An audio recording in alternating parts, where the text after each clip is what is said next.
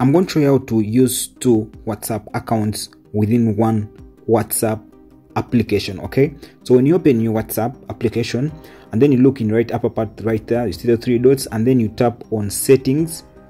Okay, please watch the video till the end. Tap on settings. Now be very keen on this. Now when you see this profile part, then you see where my cursor is. That if you're not seeing that arrow, that please first go back, go to your Google Play Store. Okay, go to your Google Play Store and do the following. Make sure that when you open Google Play Store, and make sure you have your WhatsApp Messenger application is up to date, update it according up to the latest version. Okay, so after updating, just come back to your WhatsApp, open it. Now that arrow that you see right there next to that right there, tap it. Okay, when you tap it, I'm going to show you this part of this is my current account, then plus you see the plus icon, then plus add account.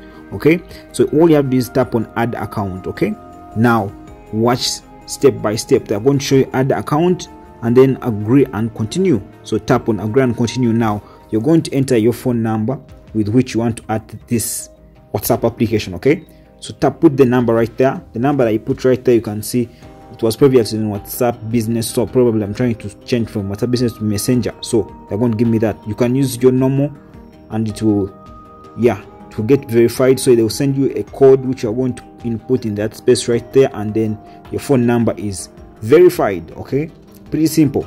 After verifying, you see that right there, they're going to show you verification complete. Now then asking you looking for backups in case your previous number had backups and all that, so I'm going to skip that.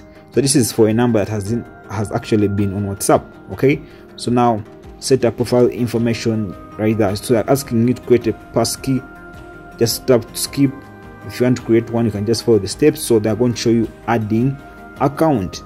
So now that means that now you have 2 WhatsApp accounts within one WhatsApp application right there. So you can see they're going to show you that switch to that is the WhatsApp account currently. You can decide to go back to your previous by tapping the 3 dots right there, and then you're going to see the word switch accounts right there.